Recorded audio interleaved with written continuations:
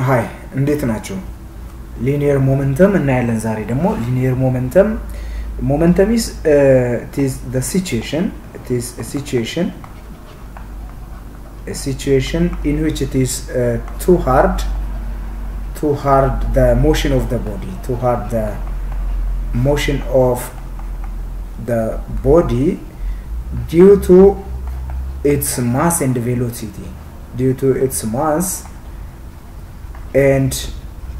velocity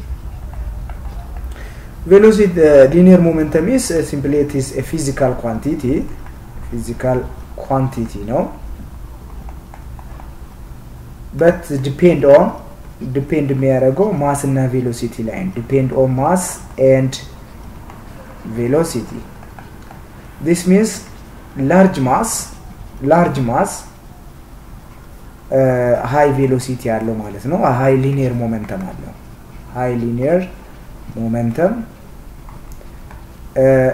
high speed እንደዛው high speed has high linear velocity linear momentum linear momentum represented by p. It is a vector physical quantity due to the velocity vector quantity no and vector quantity no its direction is in the direction of velocity ማለት ነው አቅጣጫው በምን አቅጣጫ ነው በቬሎሲቲ በኩል ነው ማለት ነው therefore mass እና velocity ላይ depend ከሆነ the SI unit will be SI unit to kilogram meter per second or Newton times a second ነው ማለት ነው therefore it is a measure of the motion measure የሚያደርገው ማን ነው የmotion of the body ነው ማለት ነው rather than velocity አይደለም ኤክስፕሬስ የሚያደርገው እሱ ኤክስፕሬስ የሚያደርገው measure የሚያደርገው ማን ነው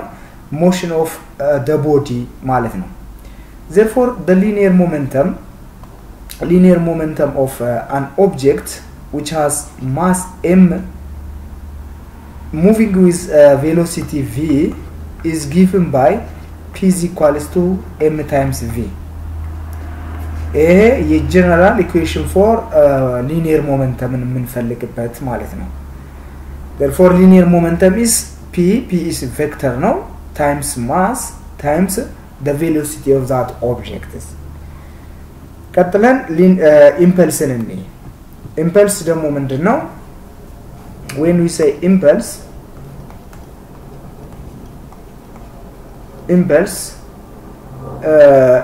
is under the j it's also a vector physical quantity no it's a modification of Newton's second law ወይ ደግሞ የኒውተን second law general form ነው ማለት ነው Newton's second law general law ነው is general law state የሚያደርገው ምንድነው ማለት ነው the net force acting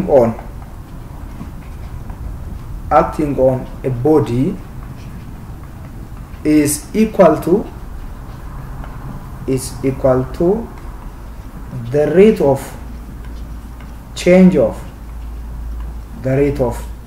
of its linear momentum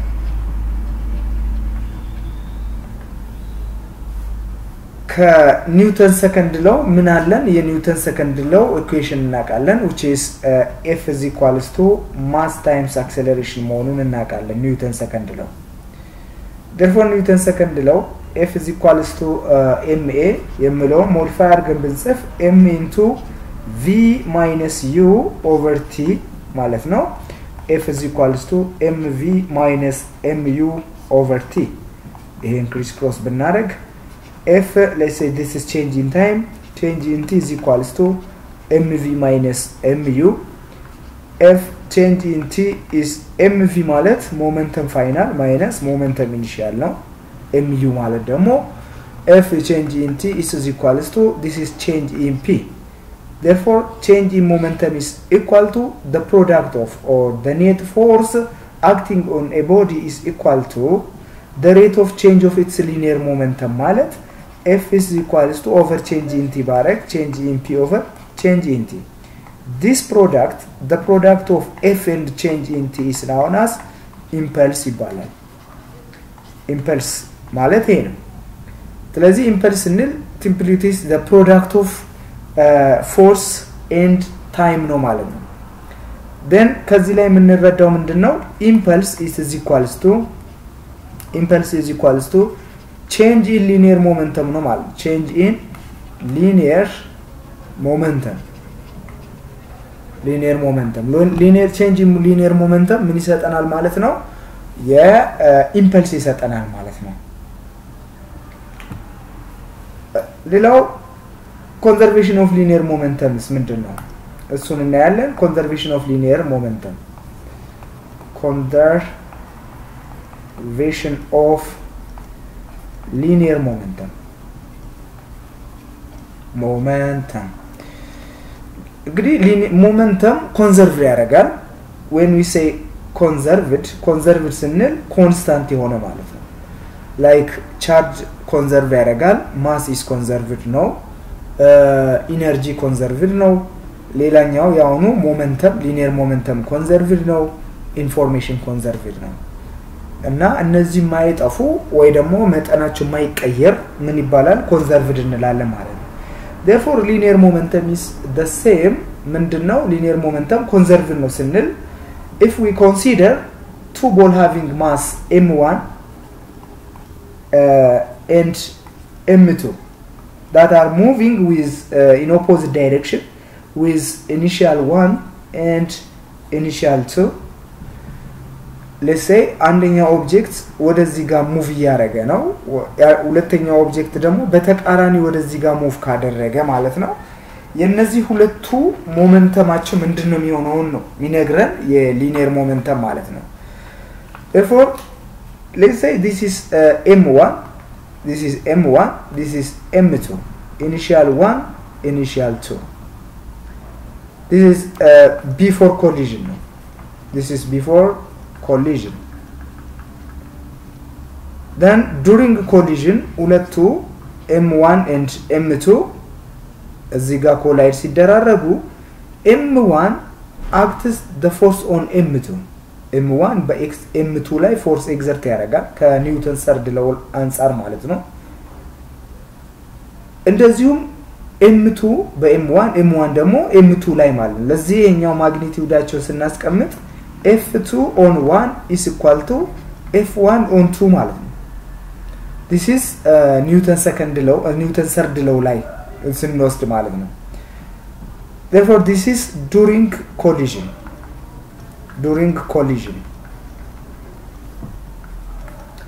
after collision the two bodies moving in opposite direction let's say this is v2 ወደዛ ተመልሶ ቢሄድ v1 ወደዚህ ቢመጣ this is m1 and m2 therefore from Newton's third law we do have what f1 on 2 is equal to negative of f2 on 1 ማለት ነው የዚህ mass 1 on 2 is equal to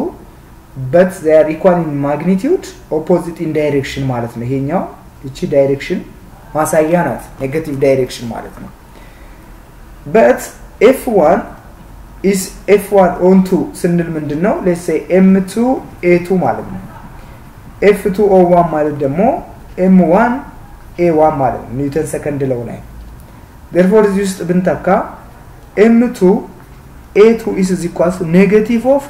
m1 a1 አሁን acceleration ደግሞ የምናውቀው ነው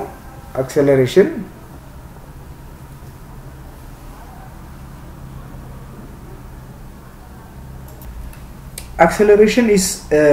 m2 into v2 minus u2 over t2 is equals to negative of m1 into v1 u1 over t1 ማለት ነው acceleration ማለት the rate of change of velocity ስለሆነ እዛው ስታካዊ ማለት ነው assume ሁለቱ የተጋጩበት force ወይ ደግሞ at instant time ስለሆነ t1 is equals to t2 let's say it is equal to t since the two forces act at the same instant ማለት the two forces act የሚያደርጉት በተመሳሳይ ስለሆነ ታይም የሚፈጅባቸው ጊዜ እኩል ነው ማለት ነው therefore equal time ከሆነ ይሄ ኢኩዌሽን ምን ይሆናል t በt ይጣፋል ማለት ነው or m2 into v2 minus u2 over t is equals to negative of m1 v1 minus u1 over t then t cancelled by t መጨረሻ የምናገኘው m2 into v2 minus u2 is equals to negative m1 v1 minus u1 ይሄን እንትን ብናረግ ዲስትሪቢዩት ብናረግ m2 v2 minus m2 u2 is equals to negative m1 v1 plus m1 u1 negative times negative positive ስለሆነ ማለት ነው then ቦታቸው ብንቀያየር ይሄ ወደዚህ ቢያልፍ ፖዚቲቭ ይሆናል ይሄ ደግሞ ወደዛ ቢያልፍ ኔጌቲቭ ይሆናል ምክንያቱም ፖዚቲቭ ይሆናል ይሄ ወደዚህ ጋር ቢያልፍ ፖዚቲቭ ስለዚህ ሪአሬንጅ አድርጌ ብጽፍ m1 initial 1 plus m2 initial 2 is equals to m1 final 1 plus m2 final 2 ይሄ የሊኒየር ሞመንተም ጀነራል ኢኩዌሽናችን ይሄ ነው ከlaw of conservation of linear momentum የምናገኘው መጨረሻ ላይ ኢኩዌሽናቸውን ይሄን እናገኛለን this is momentum before collision ማለት ነው before collision and this is momentum after collision this is after collision then the law of conservation of linear momentum state የሚያደርገው ምንድነው ማለት ነው when the net external force on the system is 0 the net external force is 0 ከሆነ the total linear momentum before collision is equal to the total linear momentum after collision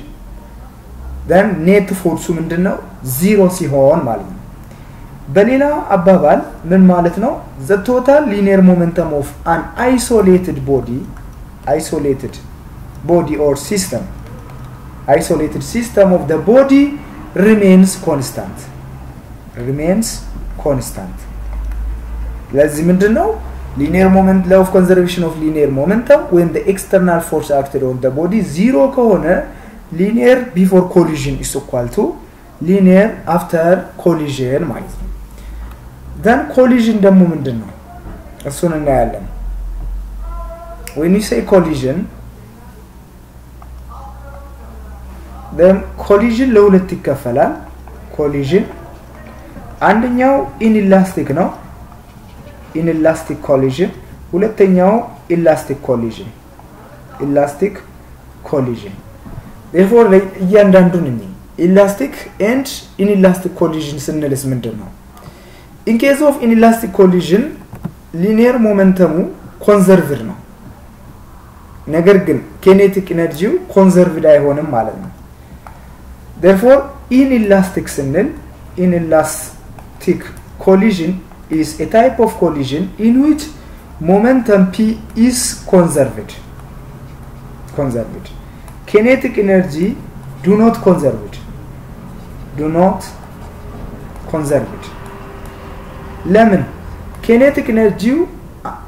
some of kinetic energy changes into light or sound ወይ ደግሞ heat ወደ እነዚህ ሊቀየር ስለሚችል in elastic collision ውስጥ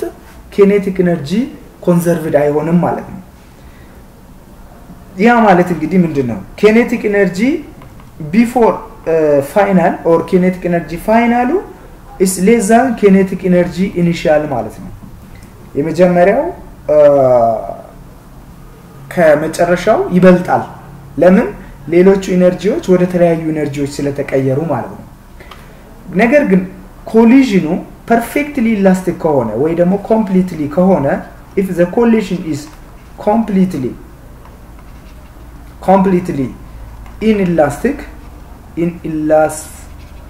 inelastic means having common final velocity ማለት common final velocity completely elastic in elastic collision ውስጥ the bodies are stick together the bodies ሁለቱ ቦዲዎች የተጋጩት they are stick together or entangled ይሆናሉ ማለት ነው entangled or stick together or bond together ሁለቱ ሲጣበቁ ከተጋጩ በኋላ ነው ይሄ የሚሆነው ለክ ቦዲዎቹ ከተጋጩ በኋላ ተያይዞ ነው የሚሄዱት ማለት ስለማይላቀቁ final velocity is equals to v2 which is equals to v እኩል final velocity ይኖረናል ማለት ነው ስለዚህ ከlaw of conservation of linear momentum ላይ ይሄን ኢኩዌሽን ነበረን m1 u1 plus m2 u2 is equals to m1 v1 plus m2 v2 የነበረው common final velocity ስለሆነ m1 u1 plus m2 u2 is equals to m1 plus m2 into final velocity ስለዚህ final velocity ያችን ምንድነው የሚሆነው m1 u1 plus m2 u2 over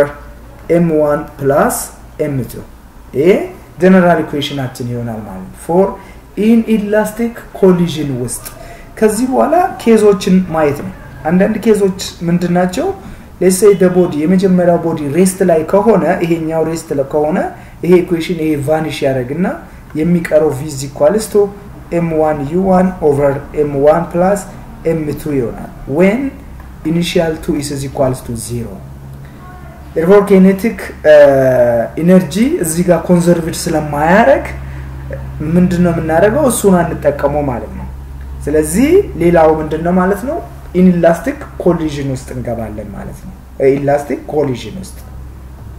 therefore ሁለተኛው elastic collision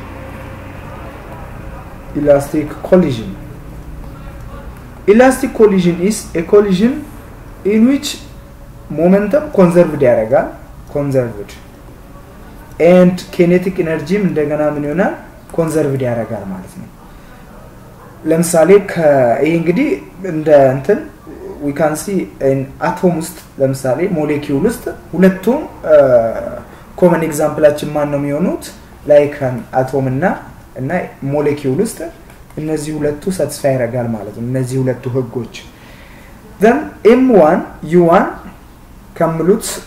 በፊት general equationአችንን እናስቀምጥ ለማን ስለ elastic collision እያወራን ነው ስለ elastic collision ስለሆነ general equationአችን ምንድነው m1 u1 plus m2 u2 is equals to m1 v1 plus m2 v2 kinetic energy conserved ስለሚያደርግ 1 over 2 m1 u1 square plus 1 over 2 m2 u2 square is equals to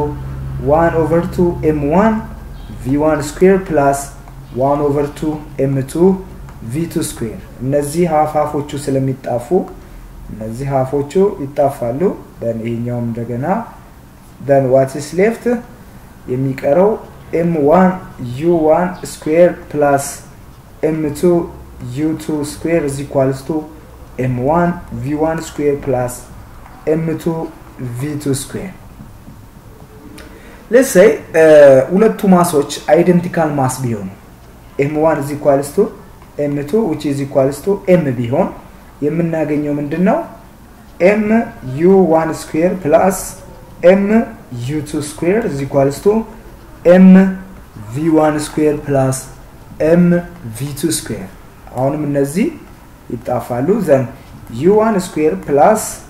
u2 square is equals to v1 square plus v2 square ይሄኛው ወደ አንድ አቅጣጫ ብንሰበስብ ኢኒሺያልን ወደ ኢኒሺያል ፋይናልን ደግሞ ወደ ፋይናል ወይ ደግሞ የዋንን ወደ ዋን ብንሰበስብ የቱ ደግሞ ወደ 2 ብንሰበስብ የምናገኘው ምንድነው m1 a ማለት ነው u1 square minus v1 square is equals to v2 square minus u2 square ነው ማለት ነው u2 square ከኬኔቲክ ኤነርጂው ላይ ይሄኛውን አገኘን ዘን ይሄ ደግሞ በምን ፎርም ነው የተጻፈው a square minus b square is equals to a plus b into a minus b ጋር እኩል ነው therefore ይሄ ምን ይሆናል u1 square የሚለው u1 plus v1 times u1 minus v1 is equals to v2 minus plus libelo u2 times v2 plus u2 ከዚህ ላይ የምናገኘው ምንድነው ከኢኒሻል ላይ ከሞመንተም ከሊኒየር ሞመንተም ላይ የማገኘው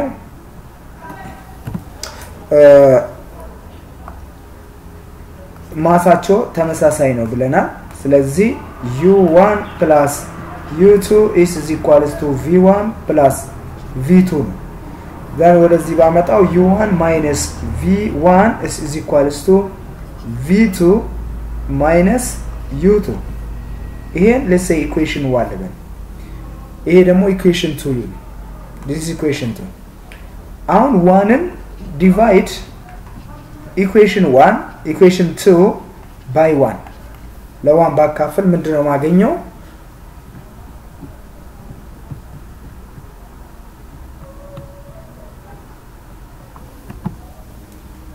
የማገኘው this is u1 plus v1 times u1 minus v1 is equals to v2 plus u2 times v2 minus u2 ማለት ነው over a እቺኛዋ u1 minus v1 የዚህኛውም v2 minus u2 then ይሄ በዚህ ጋር ይጣፋል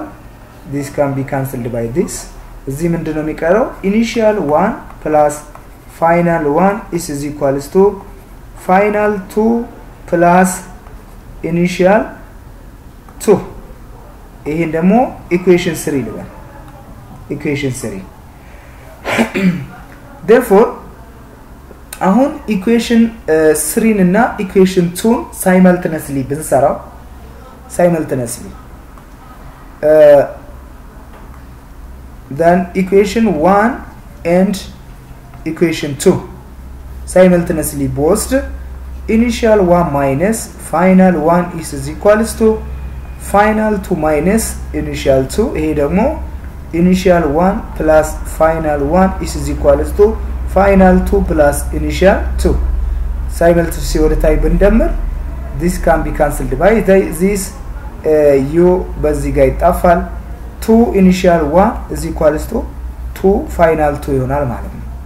2 በ2 ቢጣፋ initial 1 is equals to final 2 ጋር እኩል ሆነ ማለት ነው final 2 ጋር እኩል ሆነ initial 1 is final 2 ጋር እኩል ነው ማለት ወደዚህ ጋር አምጥቼ ይሄኛው v2 ብል ምንድነው ማገኘው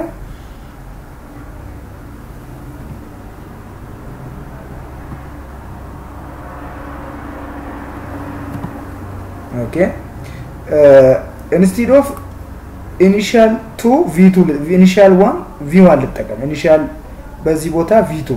ስለዚህ v2 minus v1 v2 minus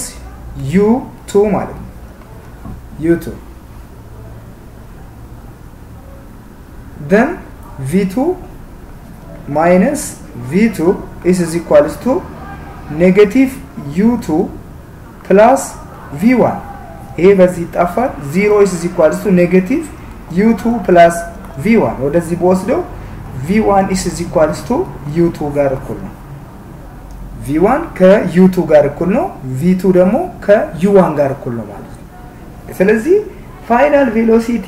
የመጀመሪያው ፋይናል ቬሎሲቲ የማስ 1 ከኢኒሺያል 2 ጋር እኩል ነው